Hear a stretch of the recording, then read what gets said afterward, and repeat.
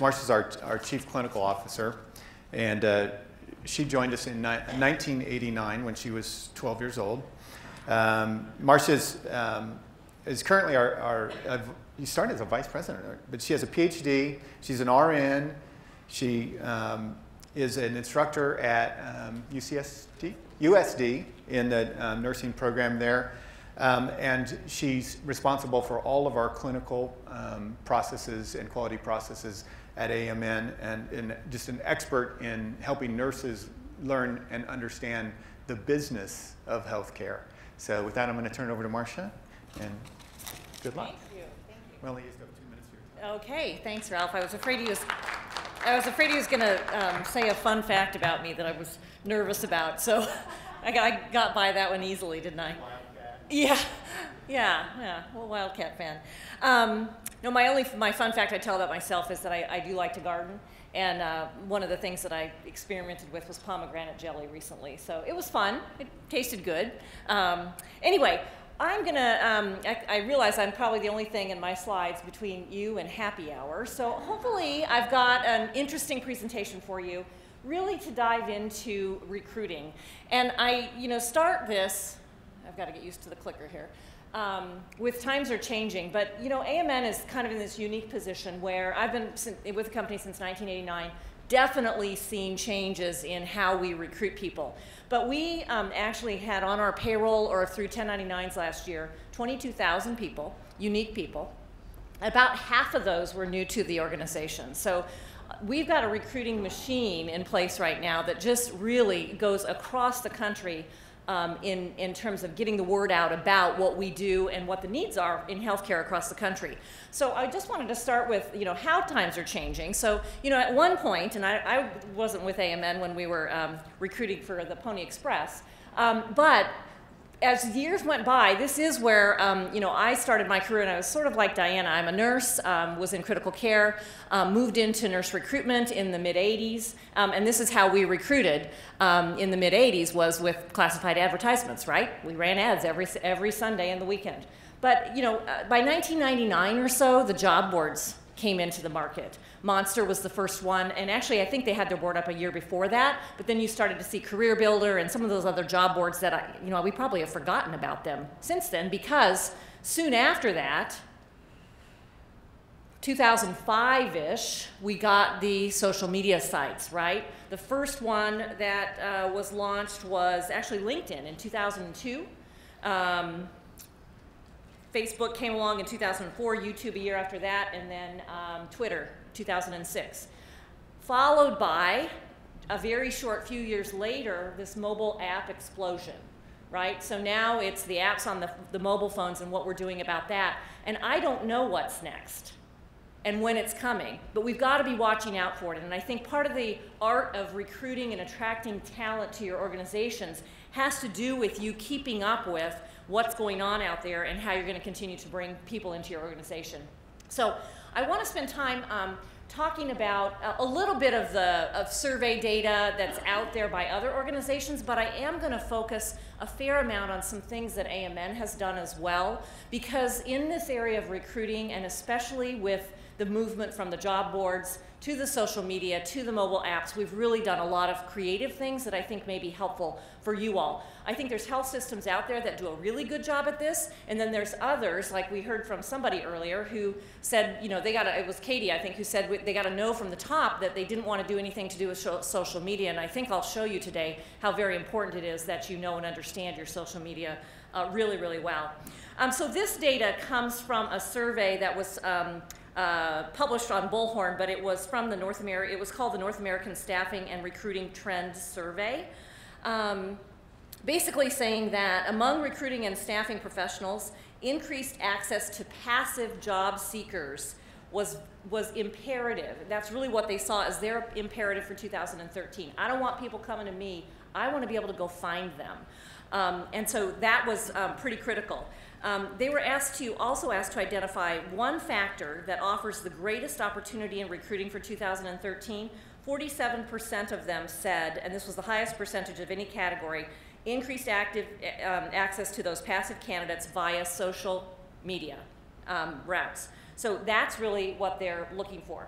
97% of these professionals are using LinkedIn. I know we also heard that nurses, and this is really from our AMN survey, which I'll talk about in a little bit, also talks about nurses really like Facebook, but whereas other professionals are leaning towards LinkedIn quite a bit more. The newer social media sites, Google Plus and Pinterest, have also kind of peaked their faces up a little bit as well too. So the top one still is LinkedIn, with Facebook and Twitter following. Pinterest is really new on the scene, seems like just in the last couple of years, so only has a small 3% right now. The other thing that came out in this survey was asking the recruiters to rate the effectiveness of various common methods of finding candidates. So it was a 1 to 5 scale. 1 is least effective and 5 is most effective. And the highest score was networking with other people, firms, and associations. Came out with the highest score of 4.17.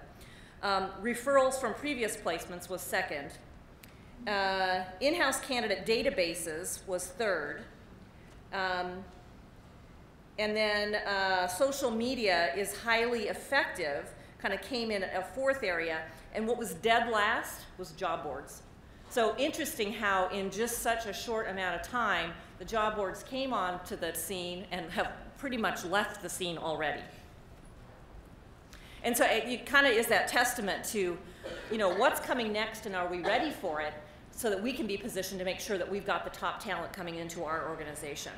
So this is switching gears a little bit. This data is from the Mayo Clinic for Social Media. They've been tracking actual healthcare facilities utilization of social media for the last probably 4 or 5 years, and really have published these kinds of areas in terms of what healthcare organizations specifically are doing to connect with candidates. And they also basically found that more than 1,500 hospitals have social media sites that they're managing. Hospitals are using it for various purposes. A lot of hospital social media management has to do with patients and their families and connecting patients and families. I've seen some really great sites around that, but they also are using it for recruitment. One of our colleagues in the San Diego area at Scripps Health in San Diego says that they have a weekly online forum with a, connect with a recruiter forum, so that their recruiters are actually online chatting with people about job opportunities in their organization every single week. I guess it's 2 clicks. So AMN being the largest staffing workforce solutions company in the country, we have to have a large supply of candidates to supply our clients with the people that they need, the highly qualified people that they need. So we have to continue to build our database. And we've done so in a lot of different ways, but we have been following social media really carefully since 2007. I have to say our marketing department has taken a lead in this area and really dove in, decided we needed to be doing surveys, and we'll talk about that in a minute, but really to understand that market that's out there and how we can be involved and be a part of it. Because it is changing the way we do things. We utilize innovative strategies and continue to challenge ourselves to move beyond the same traditional methods year after year, so that we know every single year there's going to have to be something new that we're going to have to be looking at, that people, those candidates out there, are looking at. And if we don't, then we are not able to have the candidate supply that we need, and that's not a situation that we can be in. So with that, we wanted to understand, what is the clinician's path to a job? What are they doing to do their job search? How are they going about it?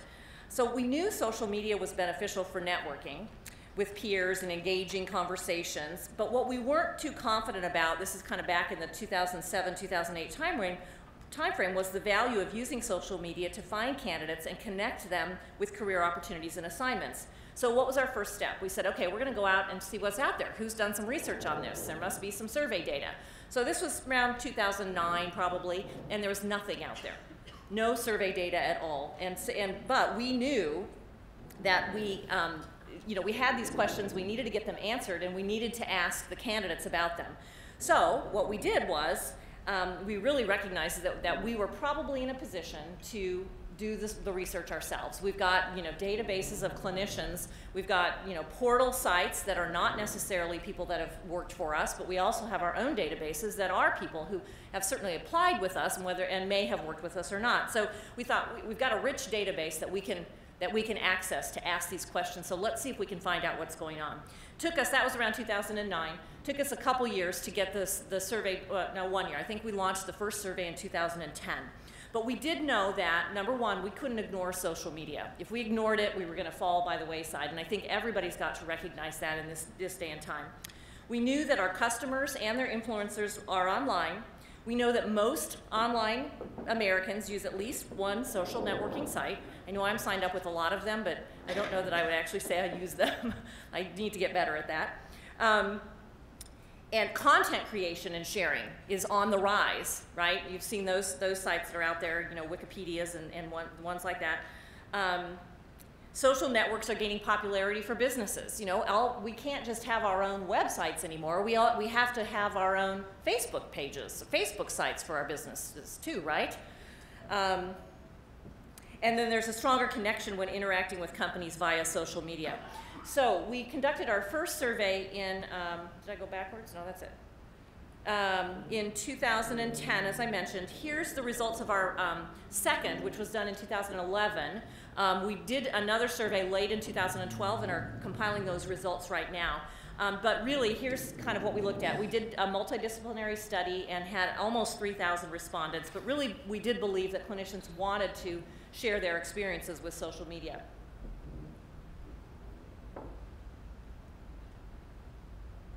So 2010,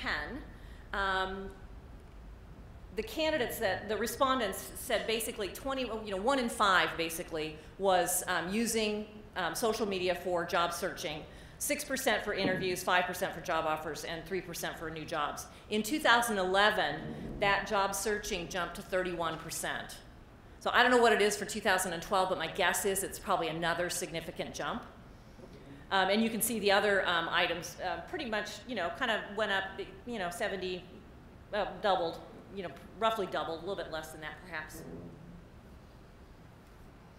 And the question that we wanted to answer was, are people using social media for their job searches? Is that the way that it's going to work? And I think we found the answer and we're pleased with it, but also knew directionally where we needed to head. So the other thing that we got insight into was how people are using mobile platforms. So we also wanted to ask about that phone, you know, that phone and how important that phone is to them. And it's interesting because we'd asked our nurses a question 4 or 5 years ago and got very little use of, they just aren't using mobile apps, not important and whatnot. When we asked it of physicians in our surveys, they're the ones that were using the mobile apps on the phone. And they also like the alerts that tell them something is new because they're always attached. You know, they're the ones that were carrying beepers, you know, always, you know, back in the day. So, you know, physicians were the ones that really are utilizing the mobile apps more. And as this slide points out, about 1 in 3 use their mobile devices for healthcare content as well. And about 17% of physicians are using alerts to alert them of either new content that's out there or you know, other things. I think I get to this a little bit later. Let's see. Okay, so some of the things that we were looking at, you know, in terms of mobile job alerts, getting those set up. We did launch a mobile app on our physician site because that's what the survey told us where we should go first, is physicians are using this more often than others. And then utilizing just other, you know, texting, QR codes, and mobile advertising to really get our job alerts out into the hands of potential candidates. When we did this, we actually posted all this and started gaining traction, but we had actually, within just a few months, 5,000 subscribed users to get these kinds of alerts. So we knew then that, you know, what we had heard on the surveys was correct and accurate, that people are wanting to use this. So here's the picture of our MHA. MHA is our physician permanent placement brand, and this is where we launched the mobile app. We've launched a subsequent one since then, which is a nurse job app. and really just learned that it was this was very valuable to people. We did launch it on the iPhone iOS platform. You know, now with the you know, speed with which the Android and the you know, other smartphones are coming into play, we realize there's another gap now. We've got to cover that gap as well and make sure that they've got access. Not just iPhones aren't the only tool in use there. So we see that there's more that has to be done there.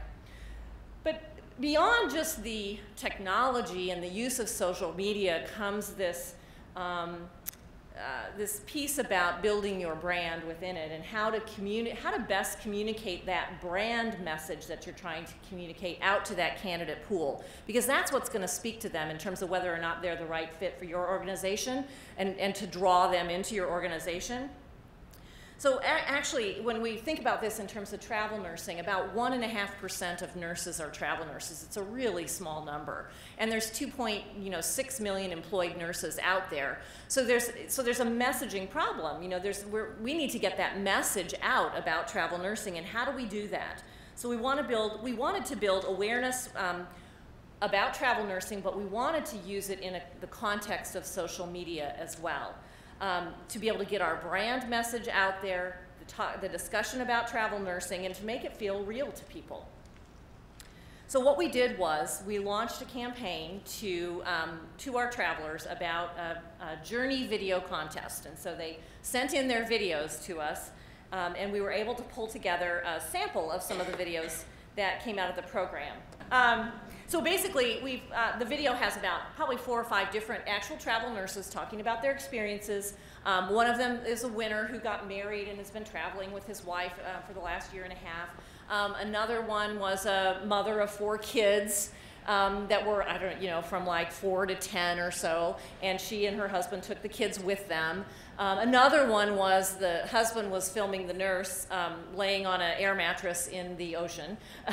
So talking about travel nursing. So put this video clip together though, and then we're able to put that up on our sites where people can actually go and view the video, understand, you know, what's going on from that person's own mouth. You know, in marketing often we use stock photos quite a bit, and sometimes that can feel, you know, kind of stiff and fake. Well, these are the real thing here, and they really do, you know, tell a story that's just very different and more powerful about the message you're trying to create, and your brand.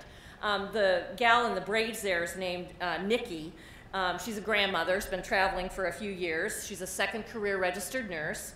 But the ads with her image on them got 4 times the number of clicks as the other ads that we had used with stock photos before. So she just was a real person to nurses. And I think with that, you know, her age is the right fit for the average age of nurses. It's in that, you know, mid to high 40s. So it just really, those photos really resonated with the people that were coming to the site. So that's one way to think about, you know, making your brand come to life for people. You know, we live in this time of reality TV shows all the time too, right? You know, and this just makes, it brings that real life home to people. So after we had our success with the kind of the nursing video,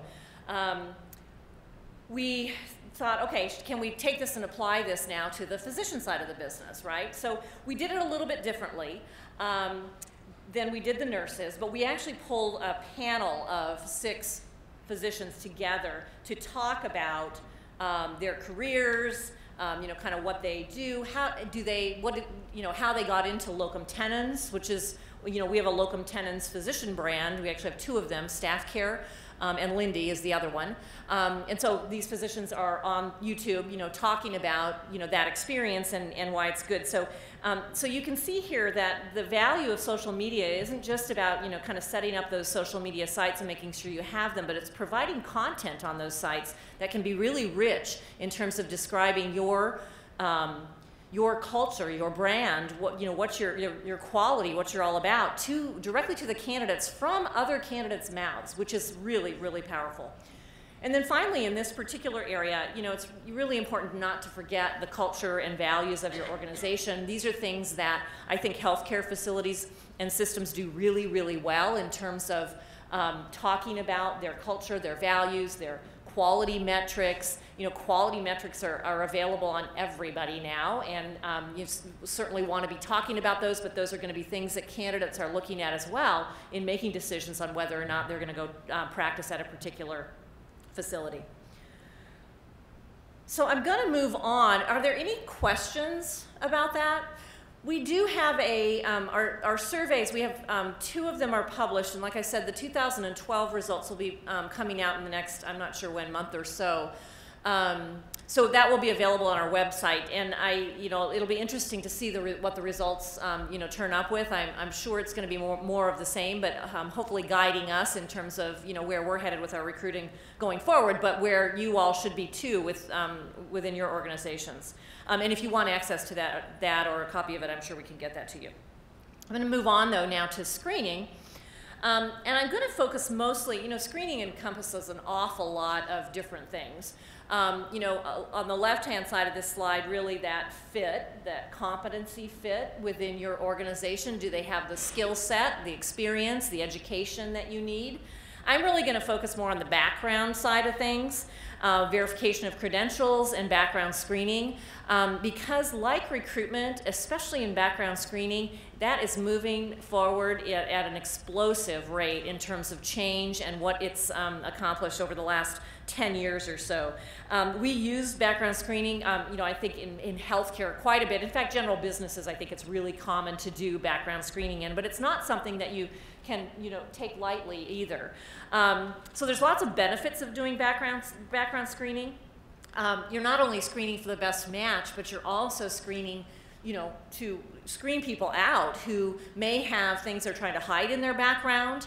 Perhaps they are not who they say they are. We've seen that happen in a couple of instances in the recent past with some, stories out in the media about an imposter physician. But you also want to be able to screen people, you're looking for that right fit. And, any of these reasons are going to contribute to, your culture and a continuing culture of quality, by being able to make sure that you do have a, more secure and safe work environment, that you've got quality people working for you, that you don't have employee theft, kind of rampant in your organization. So lots of good reasons to do it.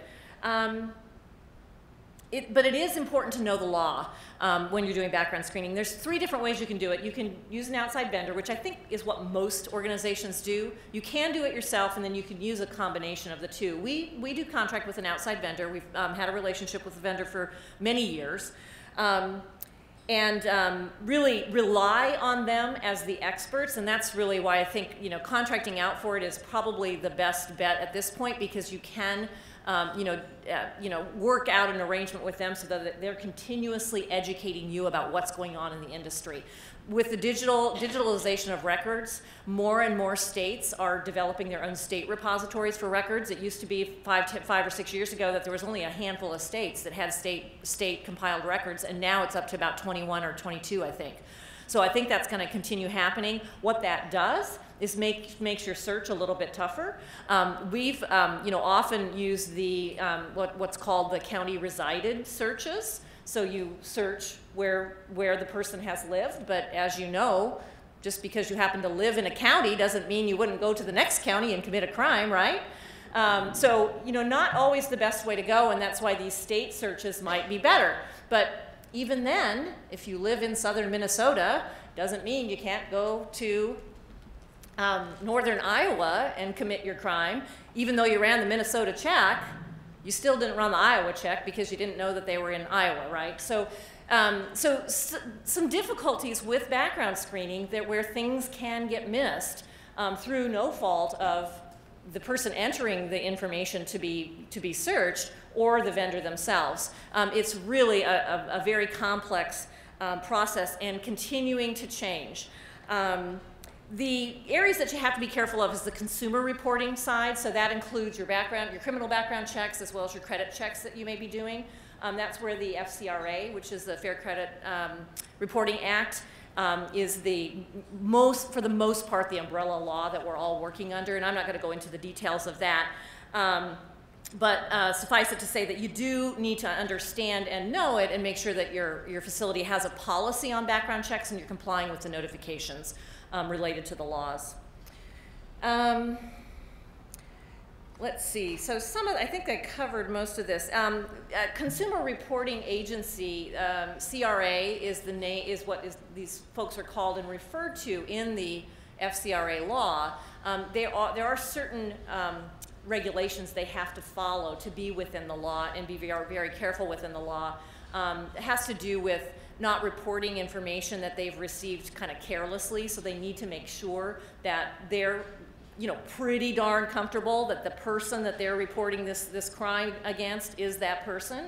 There's only so far back they can go back to search records. They know all of those things, and that's why those third parties I think are best. There is an association out, and that's the logo on the top right of the screen there. The National Association of Professional Background Screeners is the name of the association, and there's a lot of good information at that site. But they do kind of post guidelines for those organizations and so that they can keep up with things and also kind of keep up with the laws.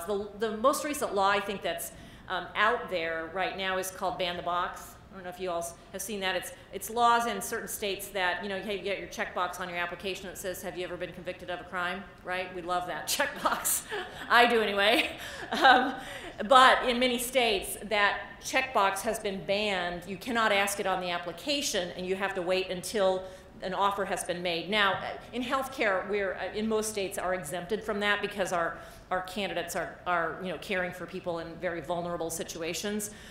So it's not been something that's impacted healthcare at this point, but those kind of, keeping up with those kinds of things are really important and knowing where they're headed. If it were to head to the point where it's something that would affect healthcare, I think we'd want to be working on something with, our associations about that. Because that would be concerning. But we have found that our vendor we meet with them quarterly, just like we meet with our MSP candidates or MSP clients quarterly as well. But they update us on the industry, the business, our metrics, the SLAs that they've given us. So all of those sorts of things, we go through those and try to keep understanding this industry that really is exploding. The last thing I wanted to talk about in this section is the healthcare data banks. So the National Practitioner Data Bank has been around for quite a while. It's a government database set up within the Health and Human Services Department.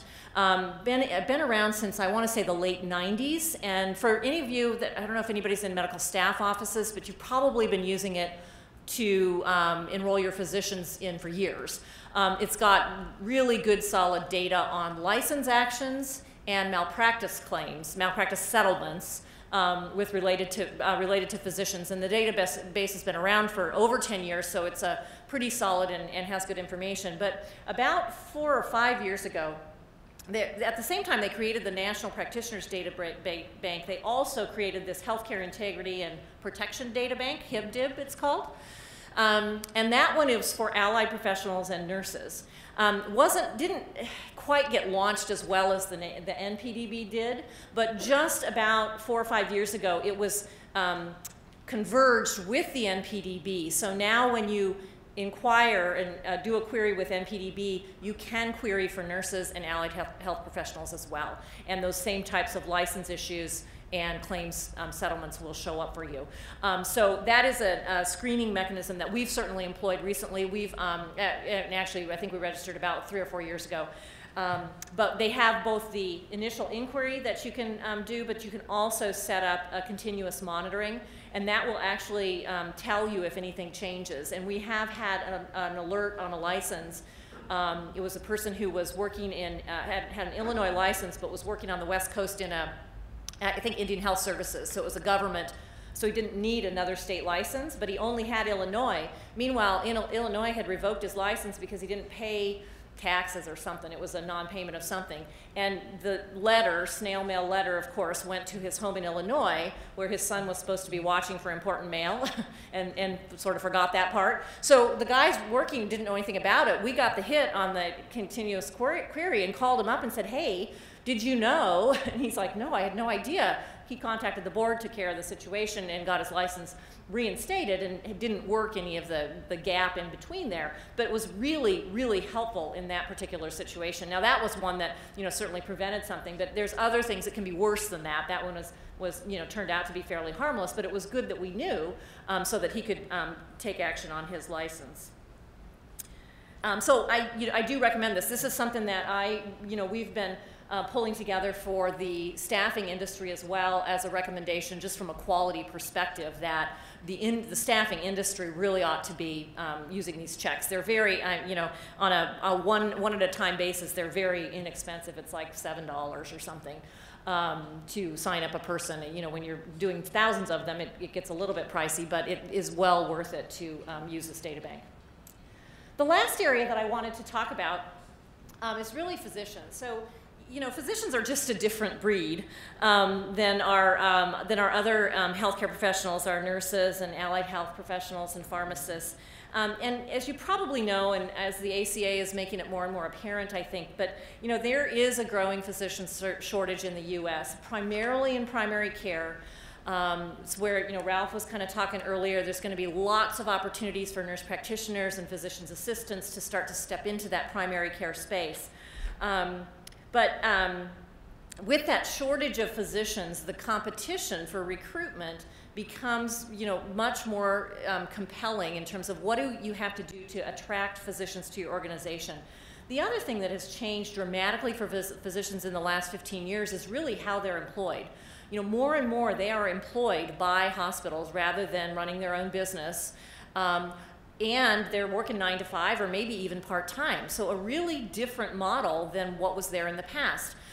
Typically, physician attrition, if you're able to track it, has been very low, but I would anticipate that as time goes on and we're more in this employee-employer relationship, that attrition could grow a little bit in the future. So something to pay attention to. I think it's really important that we, you know, take care with your physician recruiting strategies, and that it's not something that you just kind of do on an ad hoc basis, but that it's, you know, an ongoing, continuous effort that you've always got a pipeline, coming through. So this slide just kind of depicts the recruiting process for physicians, that this is this continuous cycle. Kind of begins with a formal physician needs assessment plan.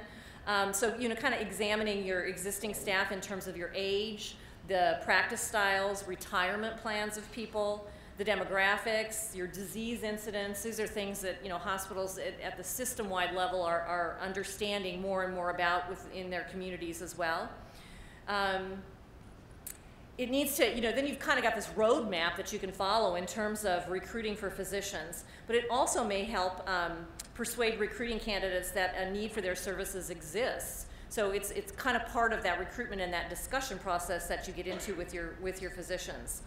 The cycle includes multiple candidate sourcing techniques, the first of which is networking. So that's in the physician world, that may be your best avenue, is to start your networking right away. Other sourcing techniques can be outreach to local residency programs. Perhaps you dedicate a section on your website to physician. Maybe mobile apps would be a possibility. And even, you know, mail outs to passive candidates using social media, and then attending any physician-specific conventions can also be a possible mechanism to, keep your pipeline filled.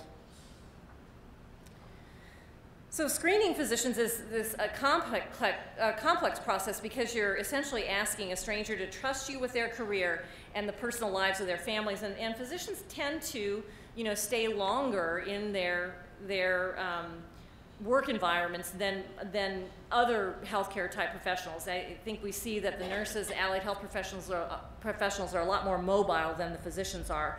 But the process begins with communication to kind of understand what they're looking for, and then, you know, kind of that talk back and forth in terms of what this need is, and do we have a match between the organization and the physician. So that conversation is really, really important. And then just the point for physicians is that, in their recruitment process, it really is 70% social and 30% business. You need to have a good match. You're looking for a cardiothoracic surgeon. And, I mean, those people are highly, highly experienced. They're very good at what they do. But really, it's that social fit. It's, do I fit within this culture? Do I fit in this organization? Is my family going to fit in this community? Those conversations are really important in working with physicians and in getting them interested in your organization.